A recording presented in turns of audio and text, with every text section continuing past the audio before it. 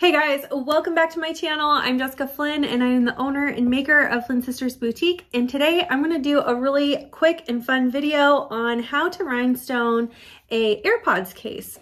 So a while back, I've done a TikTok on this and you guys went crazy over the TikTok. It got a lot of views, a ton of likes, and some people have asked for a tutorial on it. So super simple. Hey guys, welcome back to my channel. I'm Jessica Flynn and I'm the owner and maker of Flynn Sisters Boutique. And today we're gonna do a really fun and easy video. I'm gonna show you how I rhinestone an AirPods case. Now, I had done a TikTok on this a while back and it got a lot of views, a lot of likes, and a bunch of you asking for a tutorial on this, and I just hadn't got around to it until now.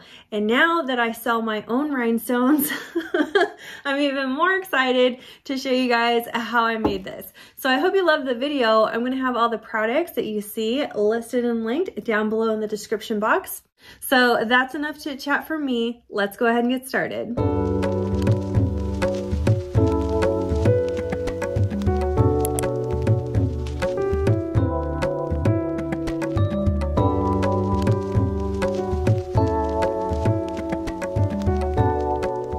So we're starting with this blank AirPod Pro case. Obviously, you could get whatever kind of blank case you want. There's a ton of them on Amazon. I will link this one down below.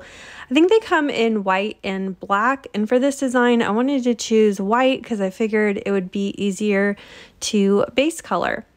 We want to prep our case first. So I'm going to take a nail file and scruff up all outer surfaces of our case. This particular case has a really pretty rose gold kind of outline along the edges of it, so I want to be careful not to rough up that part, except for the rose gold band that goes through the center, because I am going to be covering that part with the rhinestones. Once we've roughed up all the surfaces, I'm just going to clean it up with some rubbing alcohol and a paper towel. And now we're ready to base color this. Now, you don't have to base color your case blank if you don't want to. I just think it makes for a richer look, especially when we have a very colorful rhinestone mix against a white background. So I'm using an acrylic paint marker from Arteza today. This is magenta. Any nice acrylic marker will work for this though. Once I'm done base coloring my blank, I just let it dry for a few minutes. These acrylic paint markers are great because they do dry super fast. I'm going to be using one of my new Flynn Sisters exclusive rhinestone mixes. This is Spring Court. It was inspired by one of my favorite book series, A Court of Thorn and Roses. And this is all the colors that I imagined in my head when I was reading about Spring Court. The glue I'm using today is Liquid Fusion that I've put into a syringe with I think it's an 18mm tip. I don't know. I will link the syringe and the glue down in the description box. And anytime we're doing scatter method, we want to line the edge of our piece first. So if we're doing a tumbler, we want to do the top rim first. With this case, we want to go against the top edge of it. This one has that rose gold line kind of offset along the top rim, and we're going to bring our first line of stones right up to that. We want to scatter our sizes along the top because the body of our piece will have the stones scattered as well. So it'll look kind of weird if we just use all one size along this top edge here. I think the hardest part about this is trying to balance the amount of glue. You don't want to have too much glue or too little glue. Also, this Liquid Fusion dries pretty fast, so you don't have a lot of working time. So it's kind of hard to strike that balance. If we had too much glue, it'll look kind of messy. So sometimes you'll see me wipe off some excess glue with the tip of my wax pencil. Then I will wipe off my wax pencil with a paper towel and keep on applying the stones.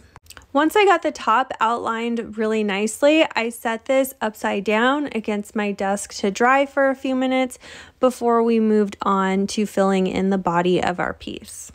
You may find around some of these curved edges, you have to use a smaller stone in order for the back of the stone to sit perfectly flat. because in some places on this, if we put too big of a stone where it's really curved or rounded, the flat back of that stone will kind of rock, and we don't want that. We want the whole back of the stone to be laying completely flat against our piece. After the top line was dry, I moved on to the body of my piece. You'll see that I put like kind of one thicker line of glue down and then spread it out with the tip of my wax pencil. Then I'd clean off my wax pencil and get to stoning. My Flynn Sisters exclusive rhinestone mixes include a variety of sizes between SS6 to SS30s in a variety of colors to create a beautiful custom mix. I do recommend, if you're someone who likes to get all the stones on your scatter mix designs really close together, to also purchase like a coordinating SS3 size stone. So SS3 is the smallest size rhinestone that we carry, and having that on your back pocket when you're doing these designs really helps to fill in any of those tiny little gaps.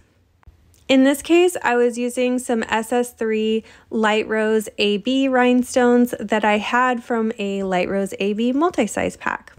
Once I got kind of close to the bottom where the charger hole is, I stopped and lined out the charger hole. Anytime we have stopping points like the top and bottom rim of something, we want to make sure that we kind of fill those in with a nice clean line first before we get too close and we run out of room and it just doesn't look as clean and put together.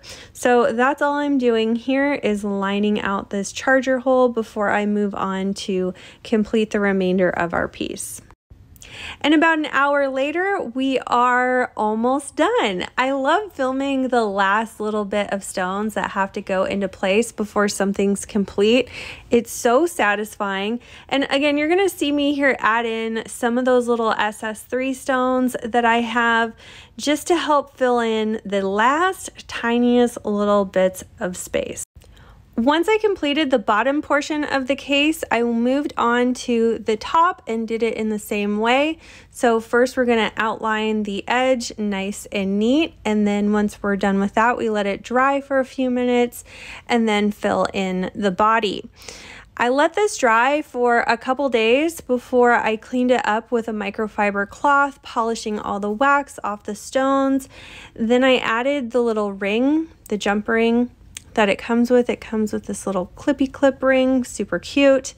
And then I put it onto my AirPod Pro case. So these just snap into place. They actually stay pretty well. You don't want to be taking this off and on very often though, because it'll loosen up and fall off easier. But I just love how this turned out. Let me know what you guys think. You can find this Spring Court rhinestone mix in my shop at flynnsisterssupplyshop.com. I'll have a link in the description box. Thank you so much for watching, and we'll see you again soon.